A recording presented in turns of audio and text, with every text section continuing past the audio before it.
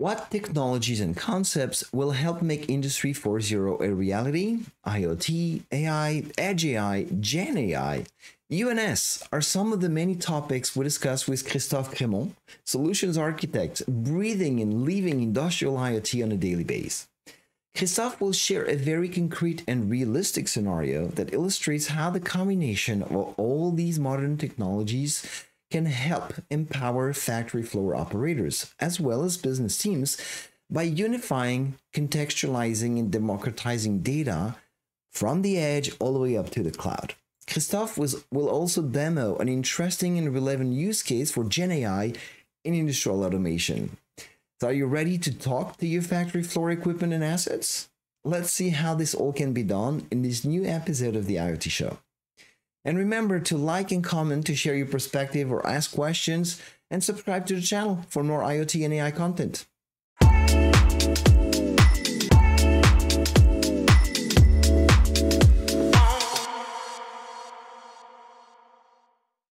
Everyone, this is Olivier. This is the IoT Show. Thanks for watching. Today we'll talk Industry 4.0 once again, and for that we have Christophe with us. Hey Christophe, how are you? Hi Olivier, thank you for having me today. I'm good, thanks. So if my voice sounds like I'm an old radio, host, it's because I have a cold. Sorry for that. My cough and things like that. I apologize in advance. So Christophe, where are you calling from? So I'm calling from Paris. I'm based in Paris. And my role, I'm a senior pre-sales solution architect at Avanade. Okay. So Avanade is a joint venture between Microsoft and Accenture, created in 2000. And I lead our Industry X practice across France, Belgium, and Netherlands. Industry X stands for Industry of the Future. So tell me, how did you get to that position and job? How long have you been doing that, and what have you done before that? So I'm at Avanade since October 2015, so almost 9 years now. And I'm in the Industrial IoT world since November 2019. Okay, so suffice to say, you've seen many customers, you've seen many industrial, mostly in Europe, I would assume? Mostly in Europe, yes, exactly. Gotcha. Okay, so you have an idea of what Industry 4.0 is about, but I would like for you to give us your definition of what Industry 4.0 is. Yes, so to give a bit of maybe history, I will talk about industrial revolutions. So basically, we are in the first one, industrial revolution, Industry 4.0. The first one was more on introduction of water power and steam engines. So it's a long time ago. Mechanized manufacturing, but before the electricity. Electricity has come in Industrial Revolution 2.0. So it's more what we can call the mass assembly lines, mass production techniques pioneered by Henry Ford. Then we have the third one, the Industry 3.0, sorry, Industry 3.0. And we shift from mechanical to digital technology. So we see appearing more and more electronical devices, but it's not yet the power of computers and what we know today. So today we are in the fourth industrial revolution, where the computing technologies, cloud computing as well, are helping frontline workers in the shop floor to operate. So we are in the first one. And what we see more and more from our customers is that they are trying to digitalize their operations. And there is a term that I like is phygital. So they need to link the physical assets with the digital world to help produce better, reduce the energy consumptions. So it's better for the planet, and also to empower their employees. Gotcha. Okay, that makes sense. That's a good definition. I think it does align with many definitions we're hearing out there. And is it like fair to say it's about the data, right? It's about contextualizing these environments, these machines, and so on, extracting the data, analyzing it, and then making business decisions based on these insights. Exactly. Contextualizing the data is the first challenge we have to face. Okay. And there is also the closed loop, if I can say, between the edge and the cloud. Okay. The edge is in the factory, and the cloud will have the power, the compute power. Will have the ability to train models, for example. So there is a synergy between the two worlds, and it's very important for a customer to know where the data sits. Is it in the factory or in the cloud, or both at the same time? We have been talking about Industry 4.0 for some time. We heard about it. The term has been, hype at some point, and it's now in our vocabulary, and we're using it a lot. And it's been some time, but and we're seeing traction in the industry. And I was looking for some numbers to try and identify how many factories in Europe or in the US are now digitalized or have adopted some level of digital technologies. And it seems like over half of the existing manufacturing firms are adopting or have adopted some form of digital technology, such as AI, IoT, advanced robotics. But it's still notoriously difficult to scale up, especially across factory networks and so on. What's your take on this? Do you see that progress? Do you see digitalization happening out there in the field, or is it still something that is kind of rare? I see more and more often customers trying to digitalize their operations because of the adoption of cloud technologies. But what is slowing down this process, if I can say, is the ability to understand the completeness, the vision with the cloud, with the use of the cloud. You know that there are a lot of intellectual properties that they have to protect. So they don't want the recipe of a specific magic formula, for example, to manufacture to build tires, let's say. And so we have to help customers understand and adopt cloud technologies to help them share the data across the organization, because the main challenge is data is siloed. Even if data is connected, we can say that we have some lines, machines connected to computers, basically. But we need this data to be shared across the organization and not only be able to look at the data when you are in the factory physically in front of a computer or a screen. So this is what is slowing the process of adoption, if I can say, because the customers needs to know basically what is the data that they have to put in the cloud and they have to keep at the edge. And this is where we help them with advisory teams on the value proposition to implement such solution in the cloud. And we see also the software editors that are more and more mature on the technologies that they are able to deploy at edge.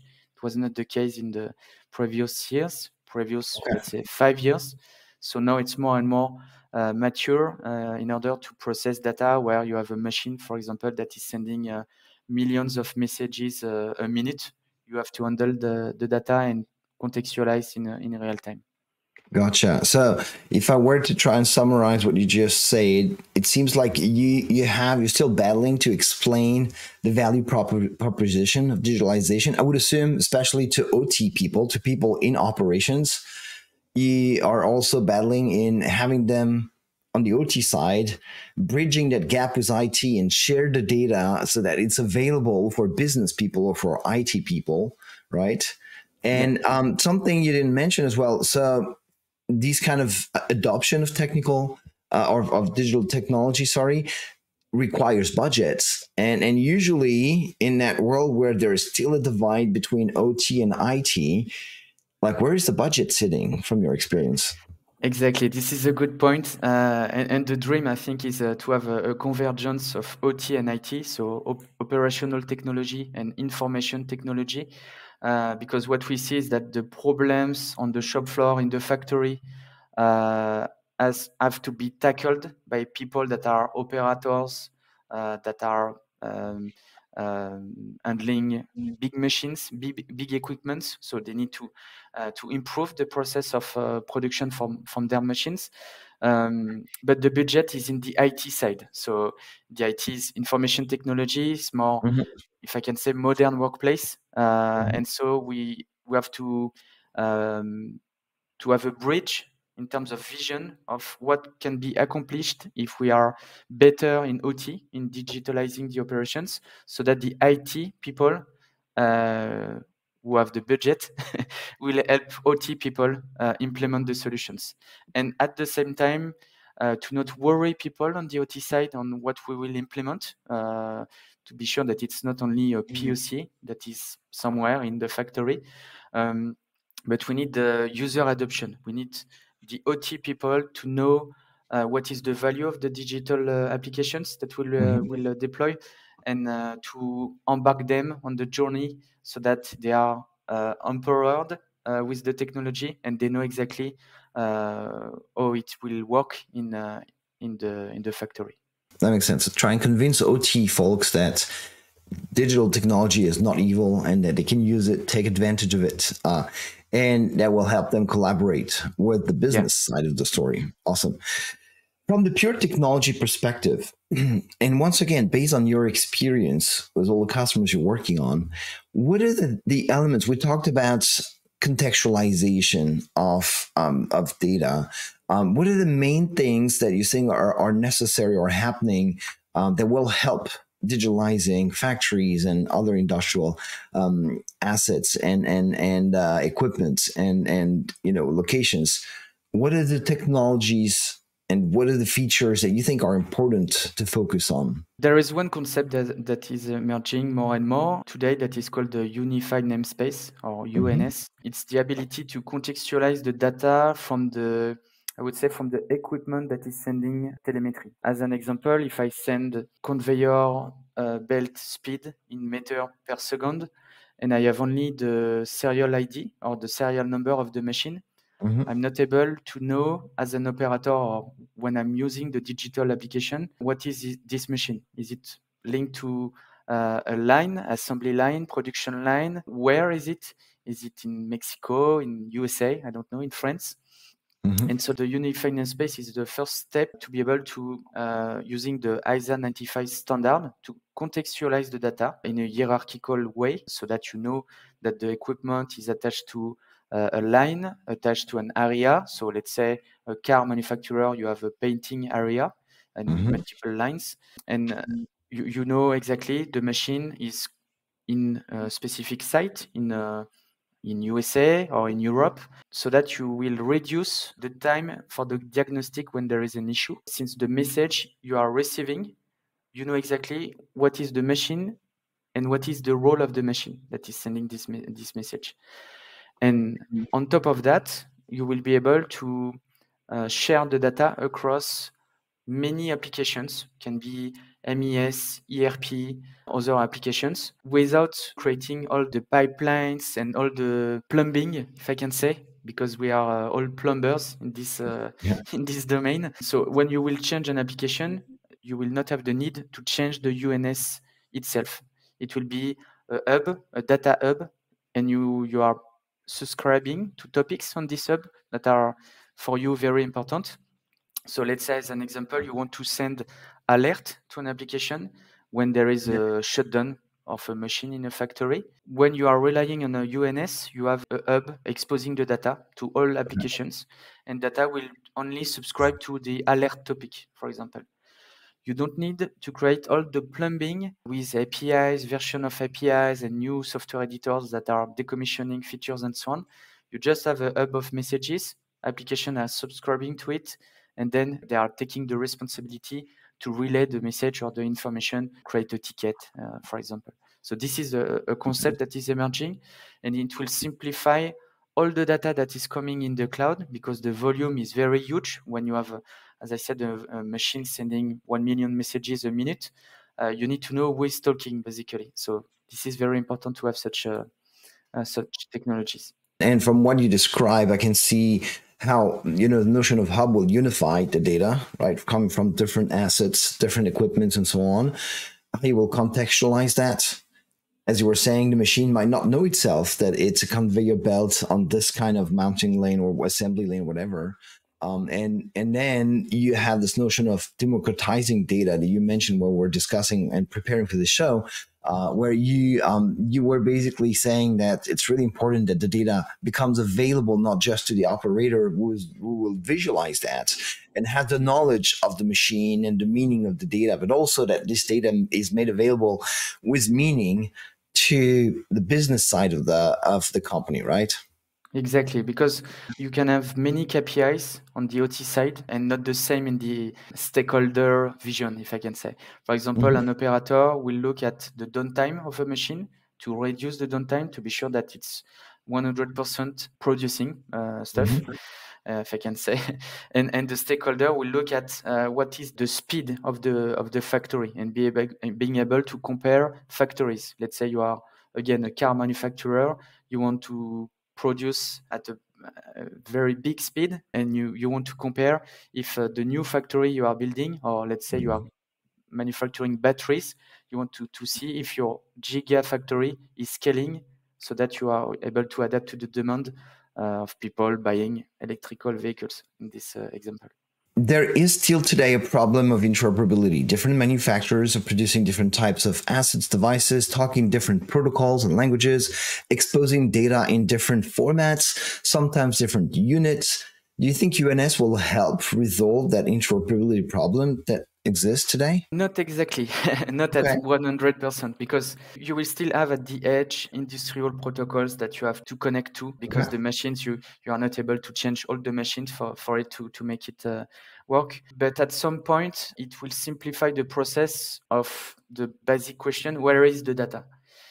Because data is siloed into many different protocols. There is no standard, or when there is too much standard, we cannot say that there is one standard, so it's an issue. And so you have the complexity of each manufacturer having developed a way for the machine to talk, if I can say. And so it's not homogeneous. A machine can send, for example, what we can call a tag for the temperature, and manufacturer said that temperature will be T underscore. Okay, but another manufacturer, it's temp, and another is temperature. So with the unified namespace, what you will be able to see is that all the data is flowing into it in a normalized way, so that you are able to compare, for example, the temperature of a machine with a specific manufacturer with the temperature of another machine with a specific manufacturer, so that you will not have the complexity of mapping and using Excel worksheet to map the column names. And it's a big challenge for industry in this industry, because when you are buying new equipments and at the same time you have machines that are in the 1970s, you cannot call back the manufacturer to change the way the machine is sending the data. So that's why you have to contextualize it. That makes perfect sense. And I'm seeing a lot of work around UNS as a concept, around the standards that are around it, around the various, what I would call connectors, right? Because like inbound data coming from different field buses and different protocols. And then there's some rallying around MQTT, certainly, as a pub-sub mechanism for sharing the data. But is it right to say UNS is more of a concept? As in, there will be different types of implementations out there. It's not going to be something that is like, UNS is not a product. It's a concept that the industry is trying to rally around. Exactly. It's a concept. It's not a product, but it's like describing the best way to build a house and to describe each piece of the house you are building, but it's not building the house itself. You have to understand what is the data you want to use. Basically, you don't need to send all the data of all your industrial equipments in the cloud. You can also select, of course, what you want to manage as the data. It's more a concept of simplifying the applications on top of the data.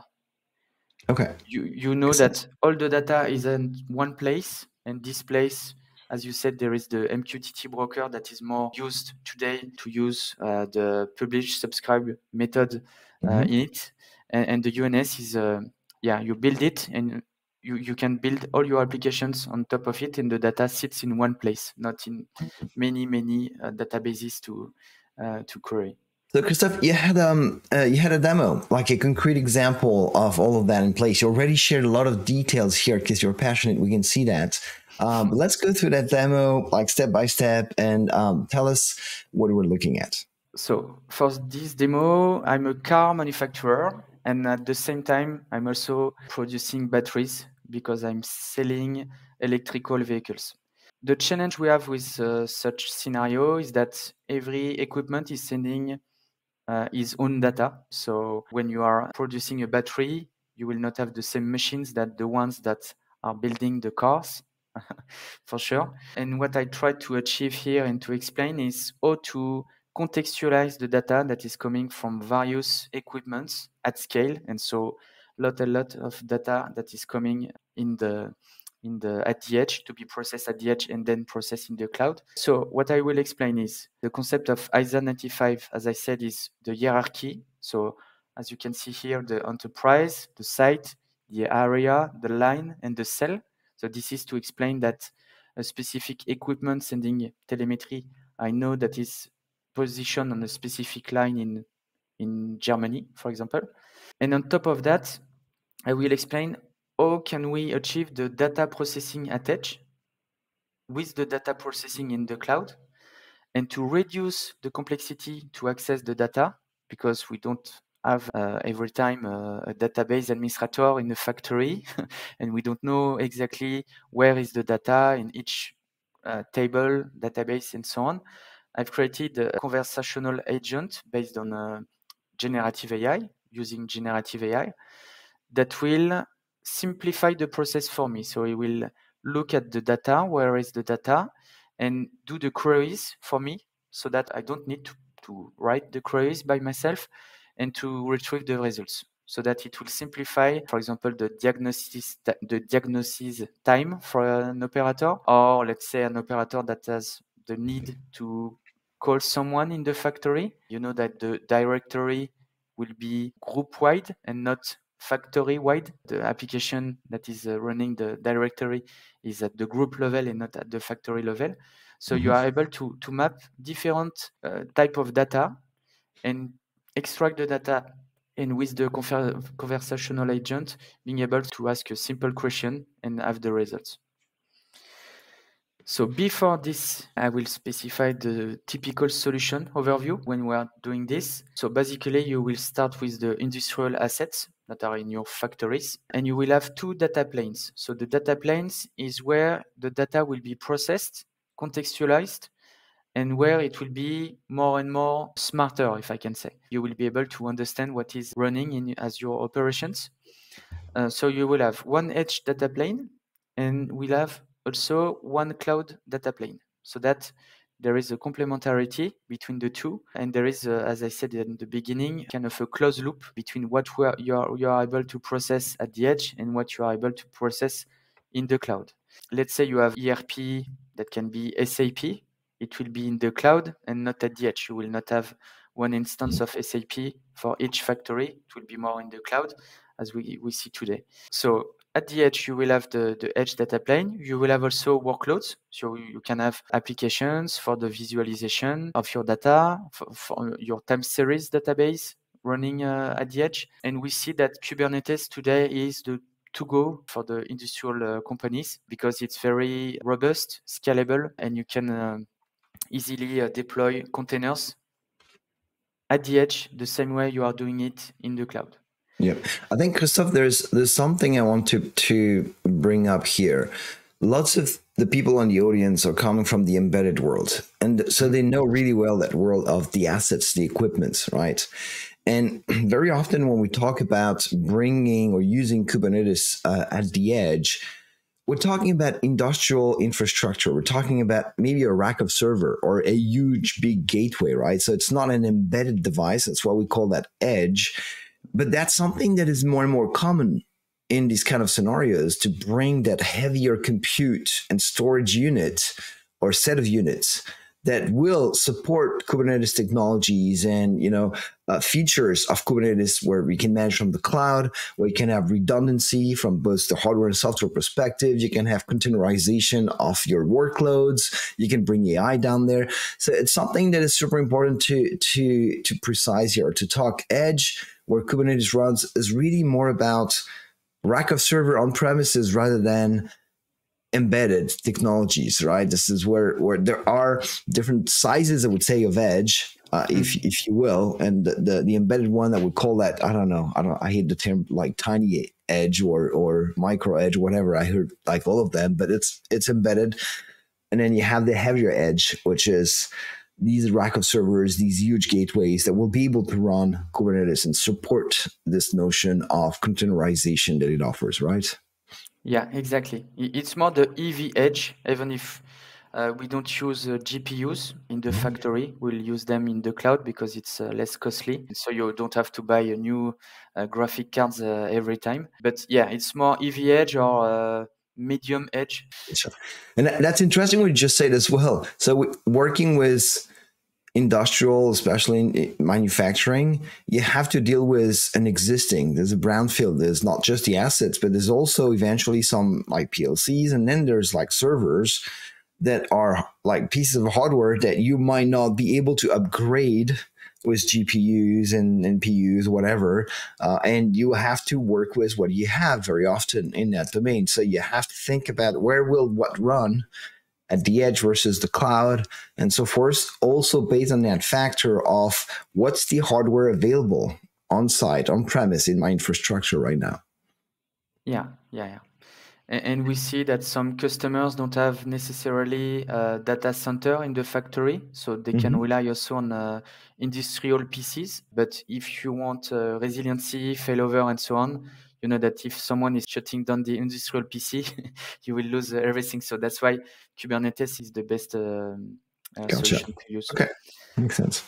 And in the cloud, it will be more in terms of on data processing.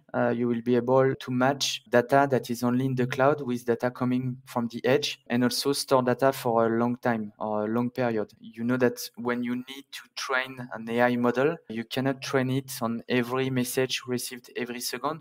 You need to store the data for, let's say, 1 week. And on 1 week, you will be able to train the model to see if he's able to recognize an anomaly. And the best would be to capture the anomaly during this process. So you have the data in the cloud where there is the anomaly, and you are able to train the data to recognize the anomaly. So that's why you need both, because in terms of storage also, you cannot store all the data all the time at the edge forever. So you will be able to offload the data to the cloud and then to build cloud applications. I have a Microsoft implementation of this solution. As I'm working at Avanade, we are integrating Microsoft technologies for our customers. And so specifically for the manufacturing area, Microsoft has developed a solution at the edge that is called Azure IoT Operations. So that you will have the edge data plane with Azure IoT Operations, being able to process the data, to query if you need to have a reference data store at edge, for example. And in the cloud, the focus today is on Fabric. So Microsoft Fabric is the one-stop data platform for everyone. Basically, it will unify different types of personas, meaning the data engineers, the data scientists, the business analyst will be on the same platform, working on the same data. Previously, you had to go to multiple experiences, different applications, different types of experiences. And now today you are able to see your data flowing into Fabric. You have the data engineer that is able to create the pipelines for the transformation. You have the data scientist that is using the data to train models. And then the force here is to be able to train the model in the cloud, compile it or build it as a Docker container, and then run at the edge. So that at the edge, you will have what we call the inference, and it will reduce the latency. If you need to have a real-time scenario, everything is running at the edge. You can cut the internet link if you want, and you will be able to continue the processing of the data at the edge. So this is very very important to mention. And certainly appealing for OT people who are not super keen on having all their secret sauce you were talking or recipes being shared with on the public cloud or over the internet. Exactly. This is one very important topic and important point to mention. We see that intellectual property from customers with, as you said, a secret recipe, they don't want everything to be in the cloud. So that's why we are able to have the ingredients, if I can say, at the edge, Mm-hmm. and the recipe in the cloud, so that everything is protected. It's only at the edge for the ingredients, the secret sauce. Mm-hmm. And in the cloud, you have the recipe, but you need to have both to create a beautiful product. So that's why we need to implement such solutions. Mm-hmm. And also in terms of cyber security, to be very robust on what you are authorizing edge to cloud and cloud to edge. And so that's why Kubernetes is also very strong in that case. As you may know, it takes 5 minutes to install Kubernetes, and it takes 1 week to configure the network. So you are able to secure everything at this stage. That's a good one. And another aspect of this, not fight, but the gap that is being filled in between IT and OT is that this Kubernetes infrastructure at the edge can now be managed by the IT team, because that's something to know. This is cloud technology. This is like just managing another server with workloads. And you have Azure Arc in the case of Microsoft technology. It allows you to do that, across infrastructure, across hybrid infrastructure, between clouds and between cloud and edge. And that's something that's becoming, illustrative of how IT is starting to come and not taking over, but you're starting to bring cloud and IT technologies at the edge to empower OT, right? Yeah, exactly. I love this concept of a single pane of glass where you're able to control, as using the control plane, all the machines in the IT world and in the OT world, because we know that previously we were talking about OT people and IT people. You know that IT people, in terms of cybersecurity, have to react really fast for the vulnerabilities. And now they have the ability to have the transparency and to see what is running in terms of edge implementation in the factories, in the operations, and to see if everything is patched, basically.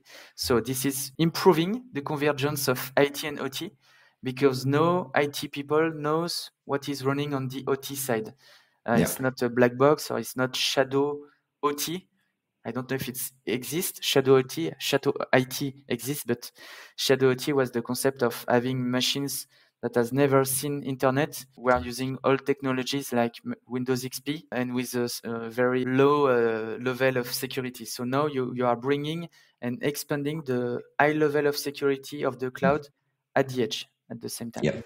And the second thing I want to mention in this demo, the different types of assets you will be able to connect to, and you will have to connect to. So as you said, convergence IT/OT, you have IT management of OT resources, but you need to separate the OT technologies with specific people from the operational technology side. Meaning this one with the assets you can see on the lower left here, you have the assets, you have the OPC/UA servers. OPC/UA is now a protocol that we are seeing more and more often in factories to connect assets, industrial equipments. And you can see in the middle that people from the IT are able to manage a cluster that is running in the factory. So this is reducing the gap between IT and OT people, because we are able now to say what are the equipments that you want to act on, and what are the equipments where you want the data to go to the cloud, basically. Let's say you want to create a report dashboard. You need to know what are the machines and what are the information from those machines you want to retrieve. So it will create a discussion between IT people managing Kubernetes server and OT people that are able to understand is industrial equipment or is it running, and so on. And so this part, so the Azure IoT operations, as I was mentioning before, is very important because it allows us to have connectors. We can call them southbound connectors. So to the shop floor, industrial equipments, and at the same time, northbound connectors to the cloud, so that you are able to have a message sent to the cloud from a machine that has never known internet, that was not connected, and you are a box in the middle that is secured, that is managed by the IT, and so you are very confident on what you are processing in terms of data, and you are able to know exactly what is going in the cloud, and you, of course, you can select what you will send in the cloud. So from the data processing part now, as I mentioned, you have a lot of data that is coming from the industrial equipments, and you need to know what are the meaningful data you want to retrieve and send in the cloud. You will not send everything. Some clients choose to send everything, but as you may know, when you send data in the cloud, you will have to pay for the network and from the storage. Yeah. So for a POC, MVP, it's okay because you have to experiment things. But when you know exactly for a KPI that you need to have 5 values or 15 values to calculate, to create a KPI, as an example, the OEE, overall equipment effectiveness, you have to know the performance of the machine. So is the machine running at speed 100%? The availability, there is no downtime, machine is running, and the quality of the pieces that are being produced. The 3 factors you will have to map with the data from the machine. And what I see from customers in manufacturing can be automotive, aerospace. We see that around 50 tags, I would say, is enough to calculate a KPI. You don't need to send 1,000 tags of data and nobody will read at the information. So you will be able to do it with this component. So what Azure IoT Operations is bringing is the ability to process the data at the edge and to select what you want to send in the cloud or not, and at the same time to be able to enrich the data. So in this scenario, I am a car manufacturer of electrical vehicles. I'm also manufacturing batteries. And so here I will have some data that is at the edge, so in the factory, that can be the database. MES is a manufacturing execution system, where you know, for example, what are the products you are producing, what are the operators that are in the factory, and you know that there are shifts because people cannot work 24 hours a day. They need to sleep, basically. So you will need to know when there is a changeover with the new operator working on this machine, and so that you will be able to call the right person if there is an issue on the machine and you need to have a shutdown of the machine, for example. So in this scenario, data is enriched at the edge with data that is only available at the edge. So as I said, the MES, Manufacturing Execution System. Then the data is sent in the cloud using a cloud connector.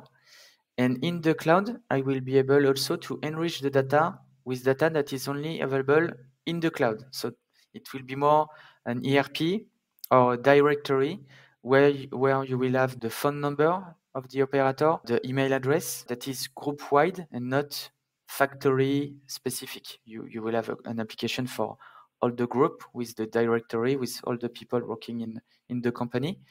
And for the maintenance, you will have, for example, the maintenance contracts. What is the new maintenance date of this equipment? And what is the serial number? And using this scenario, I will be able to match data at the edge with data in the cloud. And using what we can call the factory agent, being able to ask questions in a natural language and have responses without having the burden of creating the queries to extract the data, because sometimes it can be challenging, and you will see in the example some queries are very complicated. Yeah, and we were talking about, one of the aspects of helping digitalization was democratizing data and the insights that are extracted from it, right? And that gap between OT and IT, part of it is the complexity of managing databases and creating queries to access the data and so on. And it seems, and we'll talk a little bit more after the demo about that, but GenAI seems to be a great tool for helping that democratization of data across the two worlds of OT and IT. Yeah, and to empower employees with the new digital applications so that they, for example, they can bring us questions And then we are able to create a template as a copilot, factory copilot that is specific to their needs, so that they don't have to create complex questions. We can also create them for in advance. So in terms of data structure, basically what I created here is what we call the medallion architecture. So medallion architecture is when you want to refine the data from the raw data to data that has been enriched at the edge and then in the cloud, so that you are able to contextualize iteratively data coming from your equipments, and you will be able to have informations that were not in the original message here on the left and that you can enrich, and on the right with the plus signs I put here, you see, for example, the ISO 95 standard I was mentioning with the enterprise, site, area, line, and cell, and also the operator name and the products I am manufacturing. Because sometimes the data is not in the original message, you have to extract from other databases. And here the component, the data processor, allows us to enrich the data so that you will have the full information in the message. And to be complete in this demo, we'll have the same in the cloud. And as I said, in the cloud, you will have the ability to put the operator phone, operator email, maintenance date, maintenance status of the equipment that was not in the original message, but only in some systems that are sitting in the cloud. So this will facilitate having the information in one shot, if I can say, instead of having multiple applications, multiple databases, multiple ways of querying the databases. You will just have to ask a question, and the agent will be able to build queries based on this data that has been contextualized. Okay. So the cloud will have the gold records, and so it's the contextualized data that was coming from the factory. Sounds good. And for the conversational agent using generative AI, I'm using a semantic kernel. So the semantic kernel is the way to map developer code, can be Python, can be C#, Java, with a model, with an OpenAI model, or can be Mistral or Llama, whatever. But it will be able to map the application that I'm building with my backend, my frontend, with the intelligence in the cloud that is able to understand my query, and so to have a flow, a natural flow in terms of conversation, where I have a prompt, I have the model that is thinking, and then I have the response. So I will show you the demo right now. Yeah, let's look at that. So I call the demo "Talk to Your Factory" because this is what basically we'll do. So in this scenario, what I created is the ability to ask questions in a natural language and have the results coming in my interface. So I have some example questions. Let's say I want to know what are the different products you are manufacturing. I want to know the names of those products and also the sites. Okay. So tell me, Christophe, who would be that persona doing, like, interacting with that interface here? Who would be the person doing that? An operator on the factory floor? Is it going to be a factory manager? Is it going to be someone on the business side of things, like a salesperson, like the CEO, CTO of the company?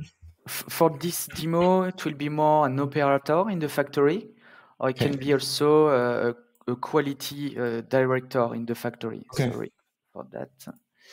It can be a quality director, but that needs to know what is happening in the factory. Okay. We can have another scenario for C-levels where you can create graphs and dashboards, and where the data is less operational but more based on KPIs. Here, it's more here focused on operators in the factory that will use the application, but that they are not database engineers or database administrators. So we have to help them find the data. That makes sense. So as an example, I can have the different products we are manufacturing. What are the names of the products and the sites where we are manufacturing them? And when I'm sending the data, the questions, so the model will create the query and retrieve the results. So as you may remember in this demo, I was mentioning here that we have several lines and several sites. And what the conversational agent based on GenAI will do is creating the query, can be complex query, and retrieve the results. So if it's not wrong, we have a car in Germany, Model 1, Model 2 in Austin, a truck in Buffalo, and a battery in Shanghai. So a car in Germany, Berlin, a truck in Buffalo, a battery in Shanghai, and Model 2 in Austin. So, okay, my model is not hallucinating. And the query that was sent is kind of a simple query here, but you see that if I was a database engineer, I had to do this query. So I will just show you another example where the query is more complex, and I want to calculate at the same time things that are in my factory. So I want to calculate the yield for each site today based on the total units produced and the good units produced, because I have in the system, I know when the parts are good or not. When it's not the case, we can call them scrap parts. And so we are not able to sell them to a customer because the parts are scrapped. So I want to calculate the yield, and for that you will see that there is calculation with percentage and so on with different information, and I have the yield in less than 1 second, and I'm using GPT-4o for this example. Okay. And I see that if I was doing this manually with the query, we see that the query here is more and more complex. So again, the goal here is not to put the technology to replace a human by a robot. We are not in a Terminator, but the goal here is to simplify the process for a human accessing the data and at the same time asking the question in a natural language so that it's simpler for him. I can definitely see, a scenario in the past where someone from operations would have to collaborate with someone from IT and tell them, hey, here is the information I need. And the IT person will say, okay, I'm going to create a query for you. Create the query, get the results, and the operator guy will be like, wait a second, it's not exactly what I wanted or needed. So can you actually add this and that? And new cycle with people building these queries. Now you are basically interacting as an operator with that Gen AI that will react to in a natural way what the operator is asking and wants. So it's something way more dynamic than rather than having a set of predefined queries that the operator has to pick from. And in the example, you're showing prompts that are already, pre-populated, but that's something that an operator could change the phrasing, could change the angle of, his conversation with the AI to get to that result. And that's, as you were saying, augmenting people rather than replacing them. Yeah, exactly. And as you said previously, we had to export the data, having the right dump of data. Then having the right query, then as you said, there is a coming back and forth to the people extracting the data before having those results. And now it's more, it's a natural language. And there is another scenario that can be interesting also is when you need to, for example, restart a machine, but the instructions to do it is in German, let's say, or in and you are a French guy or woman, you are not understanding exactly what to do. You can also ask the intelligent agent to parse the documentation, to give you only bullet points on what you have to do, and in your natural language, in French, Chinese, it depends. So this is very useful for people to interact with the technology, but at the same time resolve very simple problems that were very complex in the past to translate all the documentation from the industrial manufacturers. Yep. And is it fair to say that this is possible because the data has been fed in a unified contextualized way, right? So the notion of transforming the data from the bronze to silver, enriching it after you had unified it with some UNS. Now you're switching from silver to gold by once again enhancing or enriching the data with business information or ERPs or your employees information or whatnot, or sometimes customer data from your CRM. And then you can implement very rich query through that GenAI tool to extract a lot of information, whether you're an operator or anyone all the way up to the CX group of people. Yeah, exactly. Once the data has been contextualized and generally available, if I can say, yeah, you can build on top of it. Without the contextualization, you have to use multiple applications, multiple databases, and so on to have the same results, and doing join queries everywhere to map the results. Yep, fantastic.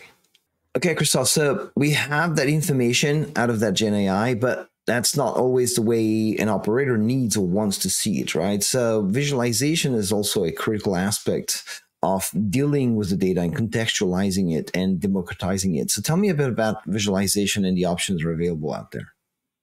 Yeah, so for the visualization part, it's very important for the operator to have the visualization of the operations at the edge. So it will be more on the time scale of 1 minute, real time, what is the machine doing, and what is the heartbeat of the machine in terms of telemetry, can be pressure, humidity. And in the cloud, it will be more in order to compare machines, compare lines, or even compare factories.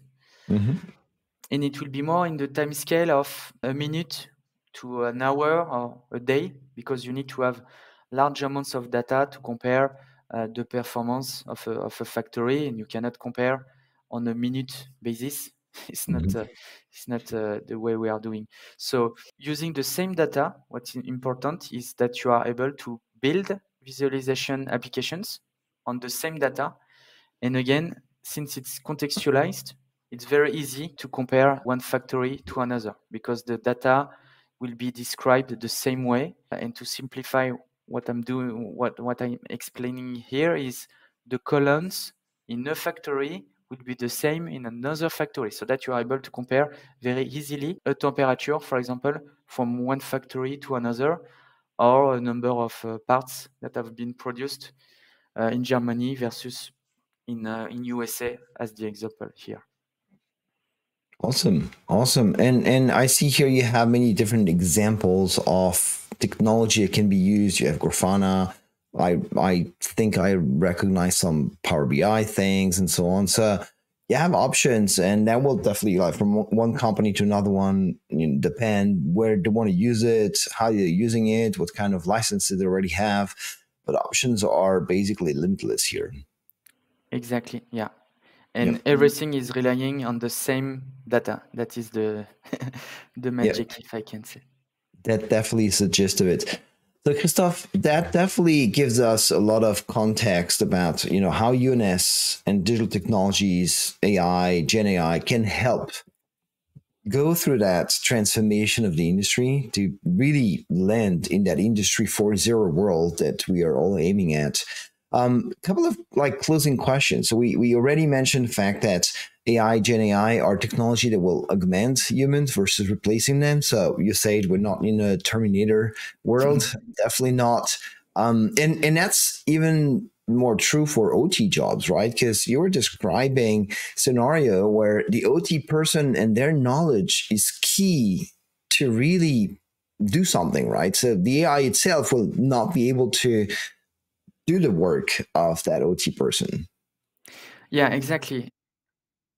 The first factor of success for a project in industrial IoT in general is the user adoption. We need to understand from the OT side why they are using, or why they will use this application, the new digital application.